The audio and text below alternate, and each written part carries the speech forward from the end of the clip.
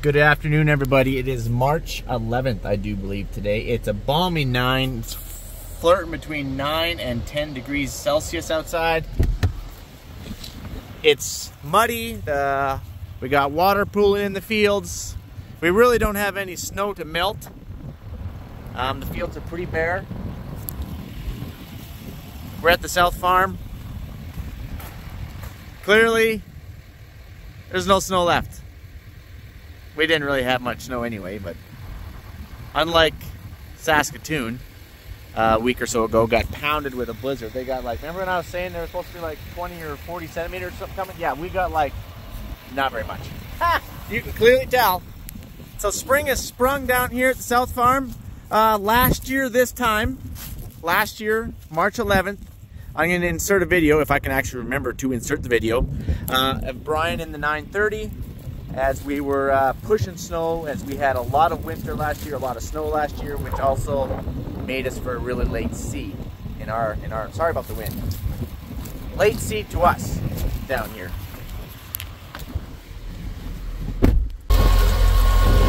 March 11th, we got a pretty good snowstorm down here at the South Farm. Brian's in his 930 with his blower.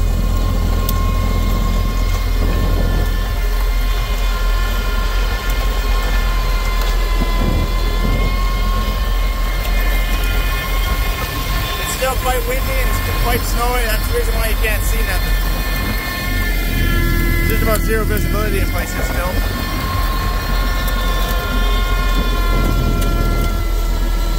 Oh, she's taking some power.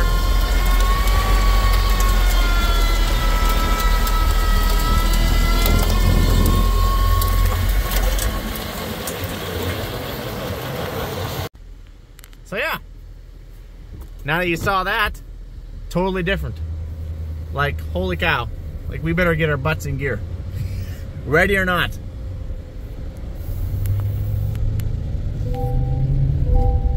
The roads, these gravel roads, are incredibly soft.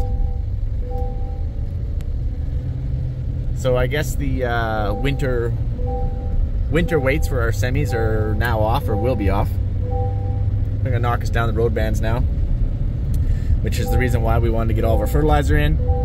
We wanted to get all of our grain hauled, because now it's just focus on seeding, focus on spring. That's the plan.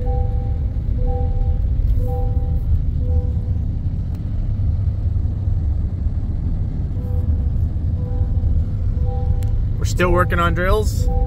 We're always working on drills until we're actually in the field, and then even when we're in the field, we're still working on drills. So we're always working on drills.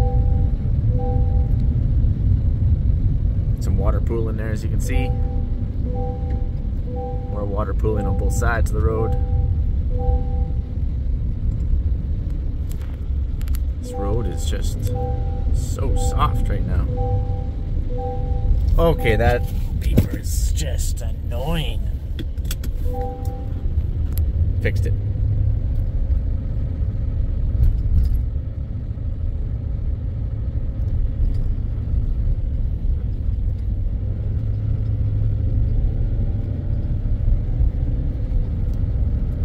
Okay. This is a gravel road. This is a super grid, guys. You would not know it. Just frost is coming out of the ground. That's what's happening. All right. Yard is still pretty sloppy yet. It's gonna be a little while before our yard dries up. Then when it does, we're gonna wing the drills back down, and we're just gonna keep pounding bushings out. Everyone's done. We're actually just on our last drill over here. This is our last one to do. So we're working on that. And we are working on combines. We finished cleaning seed. That's the cleaner right there. They're cleaning it out and they're gonna park it. It's a little bench cleaner. I've showed you guys that little bench cleaner before.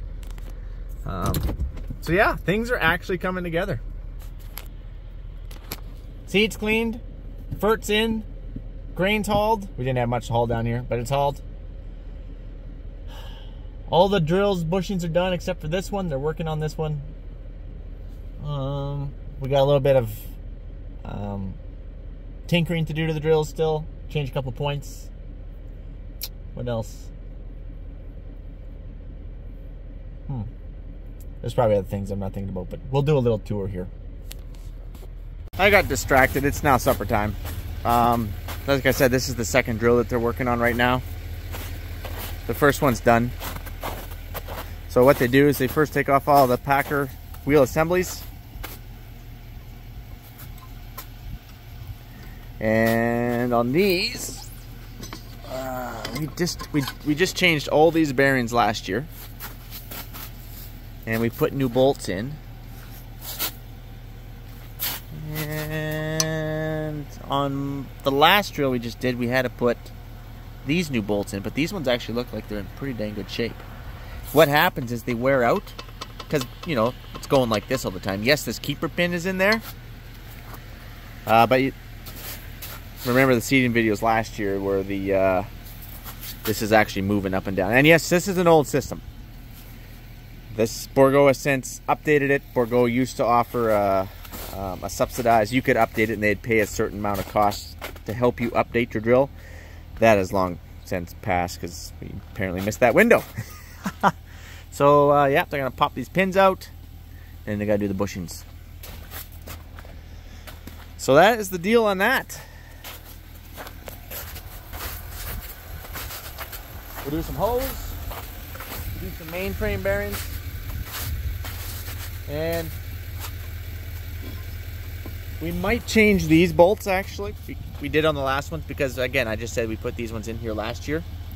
But these are not a Bourgault bolt. We just went to Fastenal, and apparently that was a mistake because the threads actually go inside here just a little bit. And then it actually wears the threads down a little bit and creates a little bit of slop.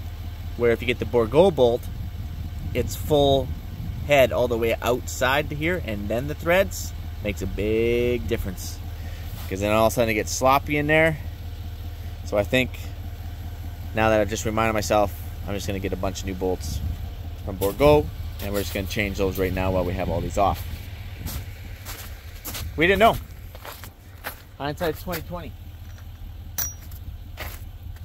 And this one we did the banders and the points and everything last year. We'll just adjust these scrapers. We got to adjust mid-row banders. That's what these are. They're a high maintenance unit. So we'll just adjust this because we wore the blade down a little bit, but we can easily get another year out of here. Points, we can get one more year out. Remember last year we ran out of time? We just changed all the mainframe hose and then this fert hose, and we ran out of time to do this little section. So we'll do this little section this time. Otherwise, guys, I'm stoked to put these red machines to the test and see how well they pull. I did get confirmation that the 715 is supposed to be a July build now. We don't have a serial number yet, but again, I'll get to try these for seating, see how I like them, and we can make that judgment call while we're seating. Alright guys, I'm going to catch you on the flipper. Maybe we'll go see if there's any water flowing anywhere yet. I know, we're just literally going back to the same similar areas where we started the video. This is obviously supper time now, later in the day. More water is pooling. The road is not getting any better. So to put this, try to compare a little bit to last year. Obviously you saw we had a lot of snow, but I think it's important to note that that snow melted pretty dang fast and pretty much all ran off last year. We had a big run, all the dugouts filled, which was awesome because they were all empty. This year, it's soaking in a lot more. It's melting slower. There's not as much snow. And we've actually had, I don't know, I guess we've had a little bit of snow over the winter, and then it melted down because of course it got warm. Remember we were having some 10, 15 degree days in January. So then that melted, and then we got a little more, and it melted again. So this is still a little different year than last year, which is awesome. Oh, now our road's better. down the road here. I'm pretty optimistic about this year. I'm hoping that we're not going to have 4 years of drought. I'm hoping that she's going to snap now. And I think we've got more subsoil moisture this year than we did last year, even though we had all that snow, in my personal opinion anyway. Let's see if there's any water rolling down here. This coulee is, let's see if it's running. Oh, it's running. Wouldn't you know it? Let's just jump out. I was here earlier this morning, and that wasn't really there. It's pooling anyway. No, it's running. Okie Dinah. Here, I'll zoom in so you guys can see it.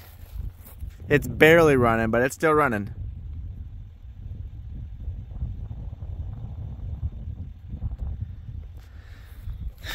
I would think by morning this might have a little more run. Though remember last year she was running full. I think I did a video on it last year if you scroll all the way back. Because I remember going out here and standing on this culvert. Similar to this year. And they were running pretty much plump full last year. And they ran for a long time. This is good news. Spring is sprung, guys. Spring is sprung. Let's get this show on the road, shall we? I love seeding. It's my favorite time of the year. I'll catch you guys on the flipper. Adios, amigos.